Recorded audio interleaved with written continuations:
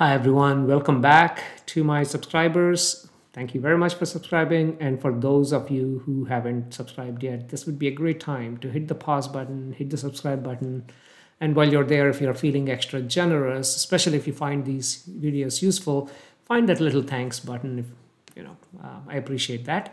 Okay, now jumping into today's topic of automating Google search to Excel. This is a piece of code I've written a couple of years ago, benefited tremendously from this. How I often perform Google Scholar search for obvious reasons. I do a lot of research in terms of what's being published out there on various topics, but I always don't have time to follow up. So I want to actually capture all of those into an Excel document along with the links to the original paper, so I can go back and click on the links and do my study at leisure, lying down in the sofa or whatever, right? So if you're one of those, you may find this to be useful. So let's go ahead and jump into the actual part, starting with just a quick look at Google Scholar. I'm pretty sure most of you know what it is. I'm not going to tell you what it is, but I'm going to show you how we typically perform a search and then jump into the code to show you how that can be automated. And of course, Google Scholar, you go to scholar.google.com, you find all these published papers right here, and you can search based on various keywords, including the author name or whatever keyword that you would like to use, just like Google search, right? But let me show you a couple of ways. As you see, these are the searches I just performed, and this is my name, and I put those in quotations because I want the name to be all together. Otherwise, if I don't put the quotations, it's going to search for Srinivas and it's going to search for Bhattiprolu, and these two are not kind of common, not unique to me, right?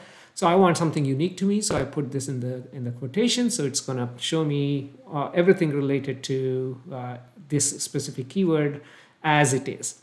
So as you see, the first result it shows is something I published in 2024 this year. Well, not I published, I'm part of this large group, who published this. And then this one is something I published back in 2002. This was my PhD thesis and dissertation right there. And of course, you can sort these by year. In this case, we're not sorting them at all, right? And this is something I published a couple of years ago. This is something I published last month, like a few weeks ago on this. And I did a video on this topic. Okay, you got the point. And typically, of course, per page, it shows about 10, I think exactly 10 results. And then you go to the next page and so on. After the first 3 pages, probably it's irrelevant anyway. So this is the typical search. And if you want to search for multiple keywords, for example, Srinivas, Bhattiprolu, or digital Srini, because when I publish something, I don't use the term digital Srini, but thankfully some of my viewers actually acknowledge me or use my code and basically, add reference to this or citation to that, my GitHub repository. So I love to follow those. So this is another one that a keyword that I choose to search for here. But in your case, it could be, I don't know, brain and neurons and neuroscience, whatever. You can actually combine different keywords in your case. I'm just showing you a simple example. Okay, how do we do these searches via Python and then actually save it to Excel? It's very straightforward, actually. It involves web scraping, like basically doing this search and actually getting the results and getting the authors' names and also this information, like right there, and saving it into Excel because I want every information. I don't want to just store like title because titles can be misleading. Sometimes this text can be very useful. Okay, now let's jump into our code. And where is my IDE? There you go. I am going to use Beautiful Soup. As you can imagine, I mentioned web scraping, so that's what I'm going to use. Pandas to capture them into a data frame. Time obviously is important, date time. And URL, because we are actually, after all, using a URL to access the results. And regular expression is something we need for a couple of aspects. So these are the top. Let's go ahead and run these actually. Let's run the entire code later on. But let's go through it almost line by line. Okay, when I started running this, it's actually throwing a few of these SSL verification warnings, and I don't care about warning as long as the code works. So I added this line up here, but there are a few things that we want to extract from the search results, right? So one of those is DOI.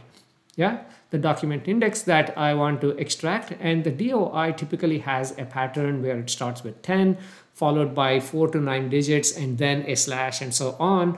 And I took the DOI basically, and I asked, I mean, I'm not an expert at regular expression.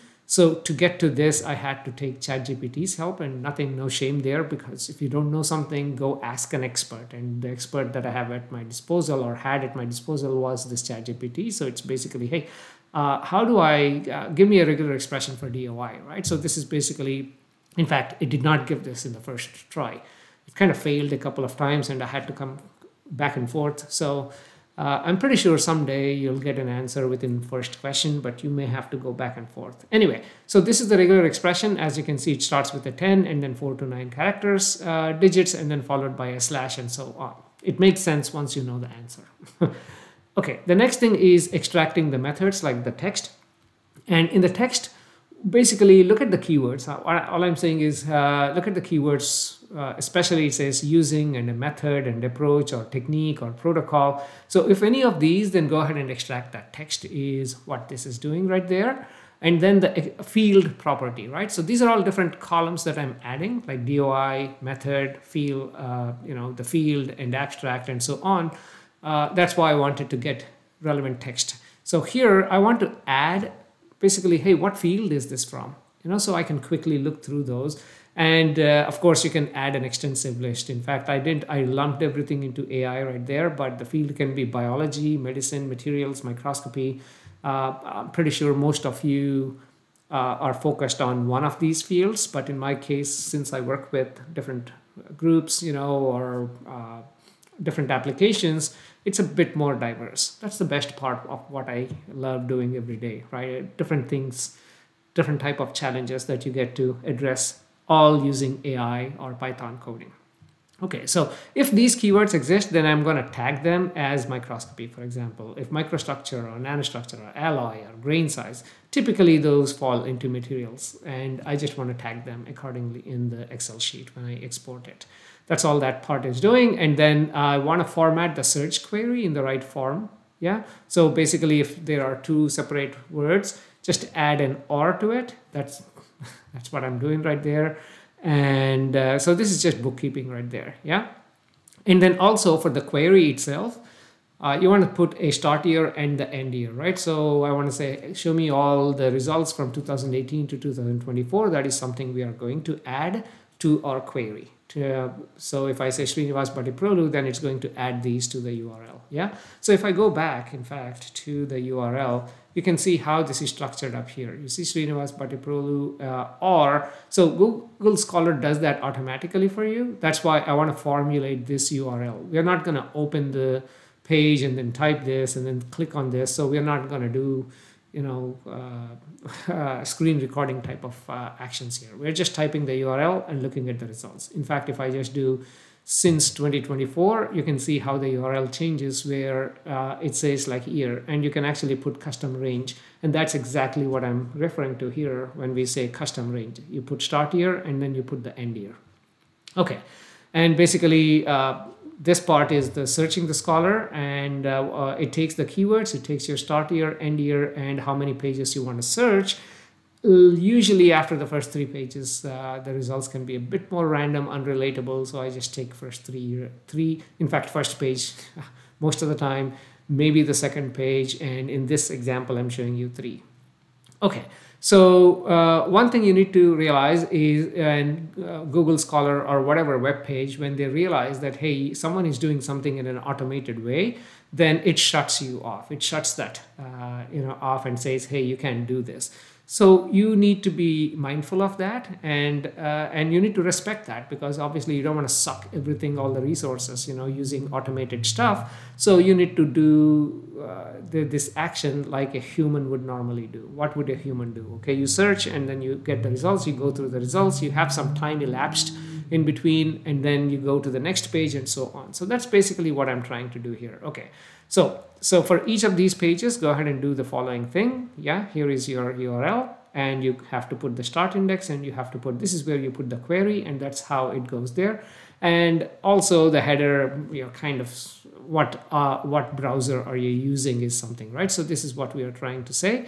And then if the page is greater than 0, which means if it's not the first page, but then the second page or third page and so on, then go ahead and add some delay between 20 to 40 seconds. So it's kind of like, okay, that's what you do, right? When you go from one page to the other. So I put random, why not just 30? Because I don't want to, I want to simulate a real human behavior. That's why we are doing that. And the rest of it is, I think, self-explanatory, basically. And I had to put a few debug prints because it wasn't working fine. I should have commented that out, but I'm leaving it. And in case things don't work for you, here are the print comments. If you, by the way, the link to the code is in the description, as regular subscribers know. And extract the basic information. So we already have, the functions to extract DOI and other parts. But then the title and author, title is typically in H3. HTML and author and abstract are available here. Again, this is something you may have to play. This has been working for the last 1-2 years, so I don't see why it should not, but you never know when things change. This is where you can actually change. I think that's pretty much it. Everything else is just capturing it into, getting it into the right data frame and adding your exceptions in case things don't work. You don't want just the error to be showing up on your screen and nothing happens. Obviously, exceptions are important. And that's it. Now here we are handling, I'm going to go ahead and get 2018 to 2025. And let's check the first 3 number of pages and the 3 keywords that I'm testing 3 pages for each of these keywords, right? So first it does Digital Srini and YouTube, and then my own name, and then my name and Zeiss, because I work at Zeiss, so I may have published something working for Zeiss, right? So all of these is going to capture everything related to me between 2018 to 2025, and for each of these searches 3 pages. So we should get 30 times 390, if there are 3 pages in some of these. Maybe the last keyword doesn't have 3 pages. If there are 3 pages, you'll see those. I think that's pretty much it. Everything else is capturing them into a pandas data frame and then converting the data frame into Excel. So let's go ahead and run this. I'll pause the video, but you can see on the screen that it's doing these searches. It's finding something, it's searching, and it's waiting 20.8 seconds before the next page. Remember, between 20 to 40 seconds, it's going to do that. And then it's going to continue the next page, and then after that, and then moves on to the next search and so on. So let me pause the video for now and continue after all of this is done so you can see how the output Excel file looks like, okay? So it's finally done, and as you can see, that's the last result on the screen, and it should have saved it in an Excel file. I can see it on my other screen. Let me go ahead and open it.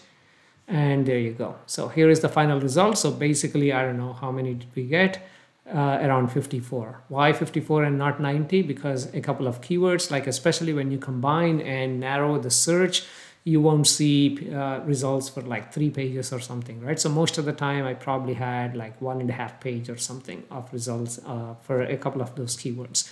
So either way, so here is basically enabling global image data sharing in life sciences. This was the first result that we saw earlier, right? So this is the one from 2024. And by the way, I'm sorting based on year when I'm saving them into this Excel. And this is the journal, and what field is it? It's biology. Again, this is based on our keywords that we defined. And here apparently it didn't find any of the keywords, so it didn't know what to do with it. So I don't even know what this is. Basically, this is not even in English. So someone who probably was kind enough to kind of cite my work, and yeah. So this is something I was directly involved with. So obviously right there, and the link, if I want to read more about it, just click on the link. And isn't this much easier than just going through Google Scholar every time, right? So there you go. So this is something we published a while ago. Well, actually in 2024. Okay, feels like a while ago. July feels like a while ago, but this is from, yeah, the microscopy and microanalysis, where we kind of published this these results or an educational piece, let me put it that way. Okay, so I really hope you found this to be useful. Again, I'm pretty sure you tuned to this probably to get access to the code, which is the link is down below under the description. Let's meet in the next tutorial talking about a different topic. Thank you again. Please do subscribe.